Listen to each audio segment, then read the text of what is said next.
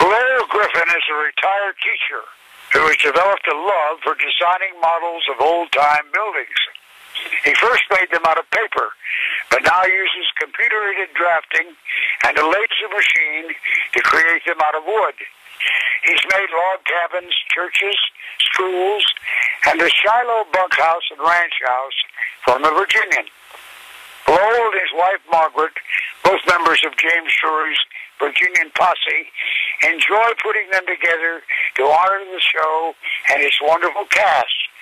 Their small business in Indiana is named Dwelling in History.